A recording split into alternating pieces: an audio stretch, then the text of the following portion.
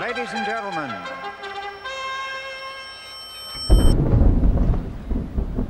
they're at the post.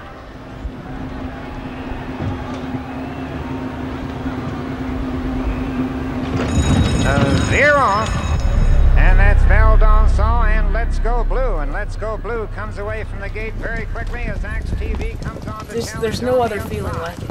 And as they move through the stretch for the first time, Axe TV coming on to take None other feeling in horse racing. 10 goal punch up to force the issue on the outside. Let's Go Blue running along third. Nicodemus coming on. You'll never come off that cloud. You stay up there, and every time I think of the race, every time I start envisioning the race for me starts at the 3/8 pole. They head into the clubhouse turn. They did the first quarter. All great horses have speed and endurance, but the critical component to match with that to make a champion is composure, their attitude, a demeanor that will harness their talent to carry them to the next level. I was aware of the race before I came to Canada, but it wasn't until I actually was here that I realized, you know, just what a special race it was.